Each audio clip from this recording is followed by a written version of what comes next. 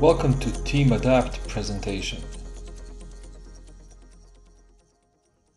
We analyze data from primary and secondary sources such as national statistical organizations and international organizations including IMF, World Bank, and United Nations. Research work from Moody's, McKinsey's, BCG, Bloomberg, and Journal of Operations Management served as a basis of our finding. We have provided a list in the reference section. We use data from the United Nations and World Bank to identify key risks modeled in the PESTLE framework. We see trade protectionism bring increased duties and limitations to free trade. Regions and countries that stop favoring local suppliers. Digital platforms boom while brick-and-mortar stores suffer. Potential contract breaches and changing government regulations pose additional legal liabilities on businesses. Technological advancements threaten market leaders, with competitors who adopt changes faster. The shift to the online ecosystem raises cybercrime. Social distancing and health concerns affect work planning. Massive layoffs amplify purchasing power disparity and social division. Shortage of protective equipment can cause work delays and rejections. Mental health pressure on the workforce can lead to lost productivity and increased costs. The global outbreak has not only constrained the free movement of people, but also restricted the occupant capacity to reduce crowding, redesigning the workplace to comply with the health measures, adds expenditures to the bottom line. Laying off staff to reduce costs exerts pressure on the existing operation productivity. Online collaboration efficiency is affected by individual home office conditions and internet issues. Key employees who are inexperienced in handling critical information remotely are targets of cyber attacks. IT infrastructure faces security challenges in scaling up workload while protecting the integrity of data. Given supply chain disruption and cash flow difficulty in this uncertain period, some long-standing multinational brands began shutting down physical locations permanently throughout the crisis. Disruptions caused by COVID-19 require both immediate and long-term responses. Companies such as e-commerce face a surge in demand, while others such as airlines have taken a tremendous hit.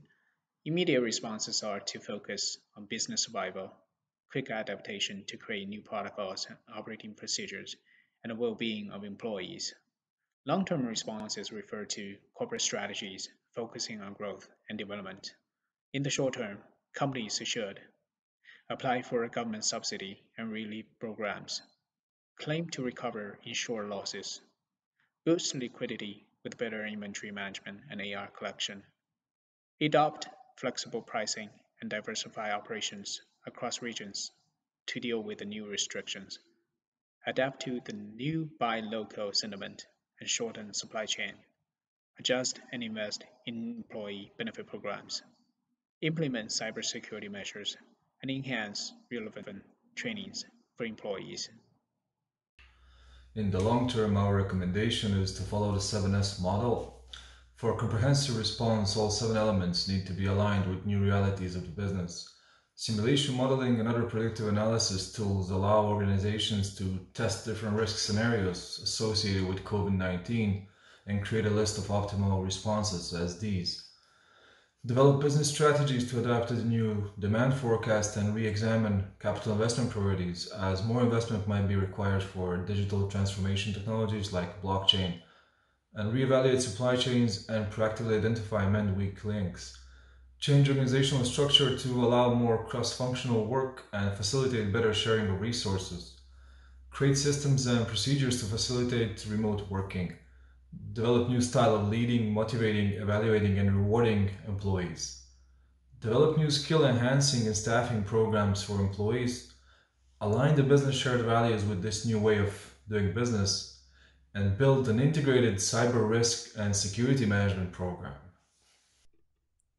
Multinationals are achieving cost saving through less travel and reduced corporate meetings.